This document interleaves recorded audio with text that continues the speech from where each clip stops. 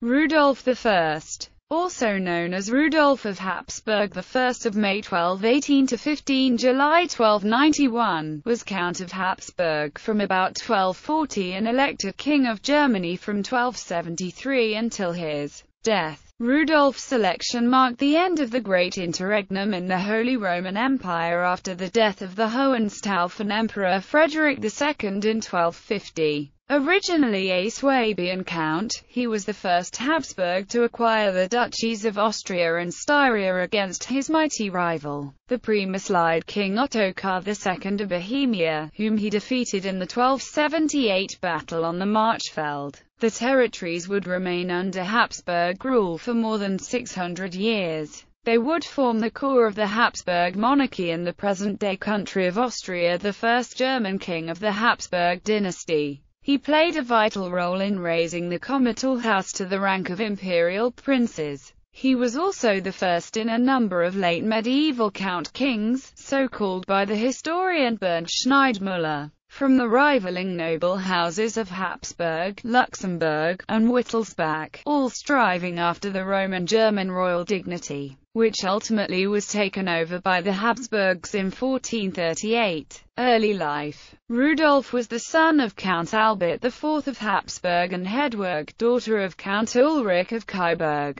and was born at Limburg Castle near Sassbach am Kaiserstuhl in the Breisgau region. At his father's death in 1239, he inherited large estates from him around the ancestral seat of Habsburg Castle in the Aargau region of present-day Switzerland as well as in Alsace. In 1245 Rudolf married Gertrude, daughter of Count Burkhard III of Hohenberg. As a result, he became an important vassal in Swabia, the former Alemannic German stem duchy. Rudolf paid frequent visits to the court of his godfather, the Hohenstaufen Emperor Frederick II, and his loyalty to Frederick and his son, King Conrad IV of Germany, was richly rewarded by grants of land. In 1254, he was excommunicated by Pope Innocent IV as a supporter of King Conrad, due to ongoing political conflicts between the emperor, who held the Kingdom of Sicily and wanted to re-establish his power in the Imperial Kingdom of Italy, especially in the Lombardy region, and the papacy, whose states lay in between and feared being overpowered by the emperor. Rise to power. The disorder in Germany during the interregnum after the fall of the Hohenstaufen dynasty afforded an opportunity for Count Rudolf to increase his possessions.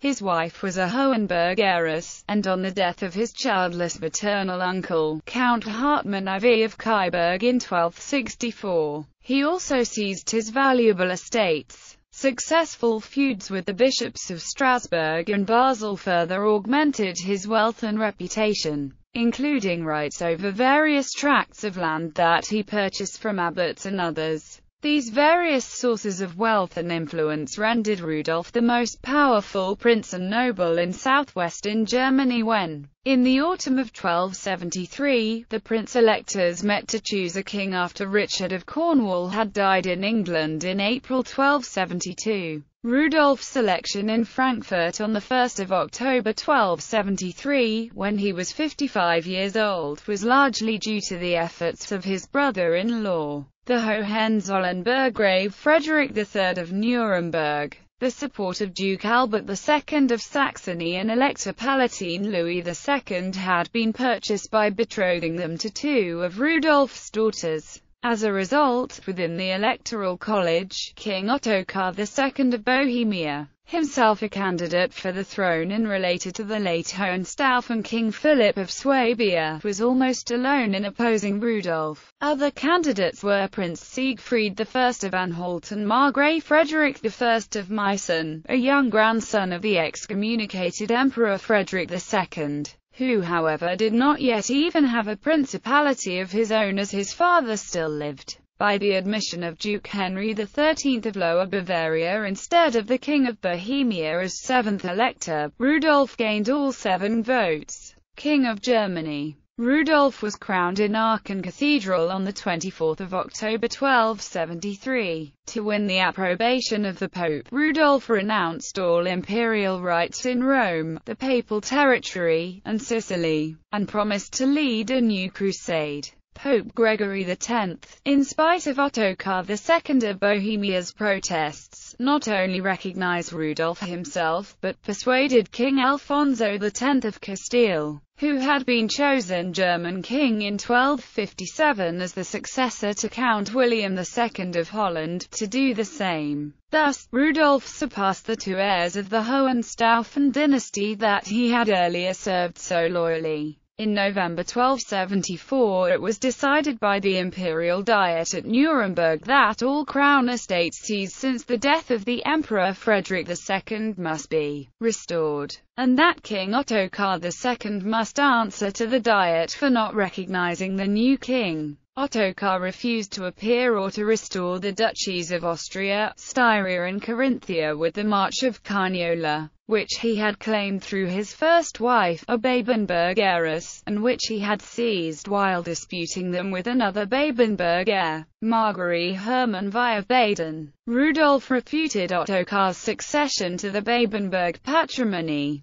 declaring that the provinces reverted to the imperial crown due to the lack of male line heirs. King Ottokar was placed under the imperial ban, and in June 1276 war was declared against him, having persuaded Ottokar's former ally Duke Henry XIII of Lower Bavaria to switch sides. Rudolf compelled the Bohemian king to cede the four provinces to the control of the royal administration in November 1276. Rudolf then reinvested Ottokar with the Kingdom of Bohemia, betrothed one of his daughters to Ottokar's son Wenceslaus II, and made a triumphal entry into Vienna. Ottokar, however, raised questions about the execution of the treaty, made an alliance with some Piast chiefs of Poland, and procured the support of several German princes, again including Henry XIII of Lower Bavaria. To meet this coalition, Rudolf formed an alliance with King Ladislaus IV of Hungary and gave additional privileges to the Vienna citizens. On 26 August 1278, the rival armies met at the battle on the Marchfeld, where Ottokar was defeated and killed. The March of Moravia was subdued and its government entrusted to Rudolf's representatives, leaving Ottokar's widow Kunigunda of Slavonia in control of only the province surrounding Prague, while the young Wenceslaus II was again betrothed to Rudolf's youngest daughter Judith. Rudolf's attention next turned to the possessions in Austria and the adjacent provinces, which were taken into the royal domain. He spent several years establishing his authority there, but found some difficulty in establishing his family as successors to the rule of those provinces. At length the hostility of the princes was overcome. In December 1282, in Augsburg, Rudolf invested his sons, Albert and Rudolf II, with the duchies of Austria and Styria, and so laid the foundation of the House of Habsburg. Additionally, he made the 12-year-old Rudolf Duke of Swabia, a merely titular dignity, as the duchy had been without an actual ruler since Conradin's execution. The 27-year-old Duke Albert, married since 1274 to a daughter of Count Meinhard II of Gorizia Tyrol, was capable enough to hold some sway in the new patrimony. In 1286 King Rudolf fully invested the Duchy of Carinthia, one of the provinces conquered from Ottokar, to Albert's father-in-law Count Meinhard. The princes of the empire did not allow Rudolf to give everything that was recovered to the royal domain to his own sons, and his allies needed their rewards too. Turning to the west, in 1281 he compelled Count Philip I of Savoy to cede some territory to him, then forced the citizens of Bern to pay the tribute that they had been refusing, and in 1289 marched against Count Philip's successor, Otto IV, compelling him to do homage. In 1281 Rudolf's first wife died. On 5 February 1284, he married Isabella, daughter of Duke Hugh IV of Burgundy, the empire's western neighbour in the Kingdom of France. Rudolf was not very successful in restoring internal peace. Orders were indeed issued for the establishment of land pieces in Bavaria, Franconia and Swabia, and afterwards for the whole empire, but the king lacked the power, resources, or determination to enforce them, although in December 1289 he led an expedition into Thuringia where he destroyed a number of robber castles. In 1291, he attempted to secure the election of his son Albert as German king. However, the electors refused, claiming an ability to support two kings, but in reality, perhaps, wary of the increasing power of the House of Habsburg. Upon Rudolf's death they elected Count Adolf of Nassau. Death. Rudolf died in Speyer on 15 July 1291, and was buried in the Speyer Cathedral. Although he had a large family, he was survived by only one son, Albert, afterwards the German King Albert I.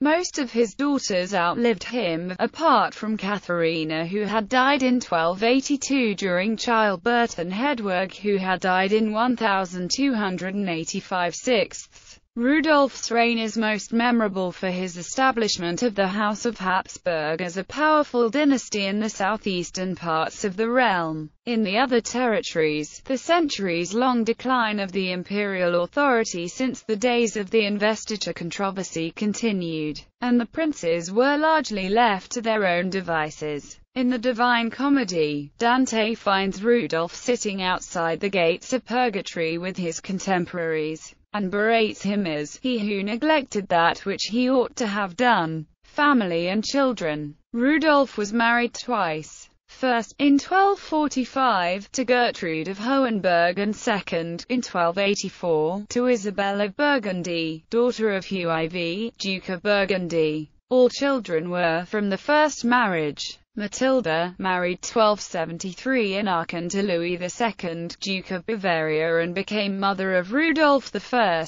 Count Palatine of the Rhine, and Louis IV, Holy Roman Emperor. Albert I of Germany, Duke of Austria and also of Styria. Catherine, married 1279 in Vienna to Otto III, Duke of Bavaria, who later became the disputed King Bela V of Hungary and left no surviving issue. Agnes, married 1273 to Albert II, Duke of Saxony, and became the mother of Rudolf I, Duke of Saxe-Wittenberg. Hedwig, married 1270 in Vienna to Otto VI, Margrave of Brandenburg-Salzwedel, and left no issue. Clementia, married 1281 in Vienna to Charles Martel of Anjou, the papal claimant to the throne of Hungary and mother of King Charles I of Hungary, as well as of Queen Clementia of France, herself the mother of the baby King John I of France. Hartmann, drowned in Rheinau. Rudolf II, Duke of Austria and Styria, titular Duke of Swabia, father of John the Patricide of Austria. Judith of Habsburg, married 24 January 1285 to King Wenceslaus II of Bohemia, and became the mother of King Wenceslaus III of Bohemia, Poland and Hungary, of Queen Anne of Bohemia, Duchess of Carinthia, and of Queen Elizabeth of Bohemia, Countess of Luxembourg. Charles. Rudolf's last agnatic descendant was Maria Theresa, Holy Roman Empress, by Albert I of Germany's fourth son Albert II, Duke of Austria. Ancestry.